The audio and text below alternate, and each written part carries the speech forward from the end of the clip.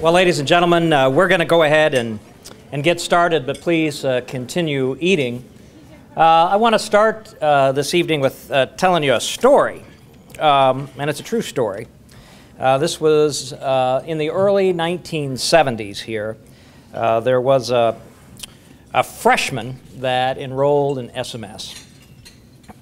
This guy didn't have, and by the way, it's not about me, so I went there later. But the student didn't have a lot of money.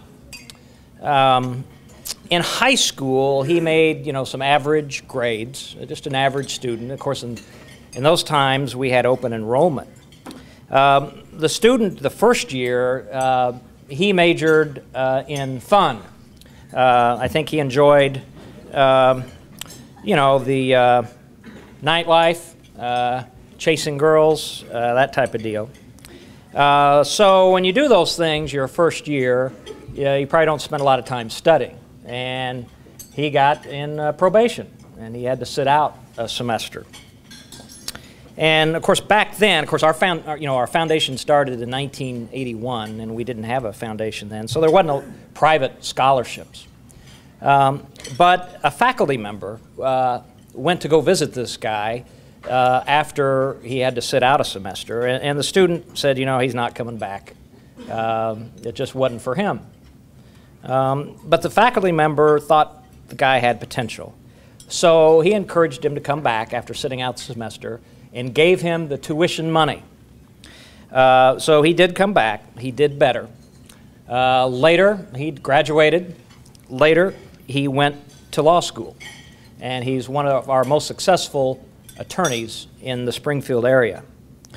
That attorney now gives back to this institution. And when I sat with him for a breakfast, he was telling me this story, and he got choked up because what that faculty person did to give him money, scholarship money, to come back changed his entire life. I have really two messages. One to our donors that are here. Obviously, we want to say thank you. And sometimes, and I don't mean this in a bad way, you don't know what you're doing. And I mean that in a good way, because sometimes you don't realize the outcome that those gifts into scholarships, what it means.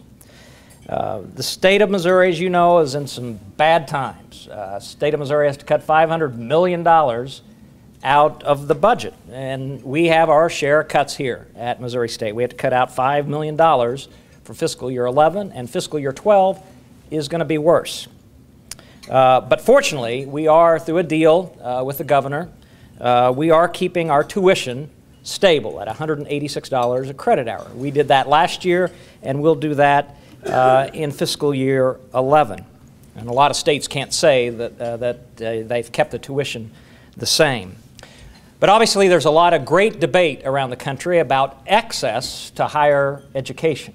And it is expensive. Even at $186 a credit hour, it is expensive. Scholarships are needed to make those differences and to have other stories like the story I told you. So our donors are critical in that debate on access to higher education.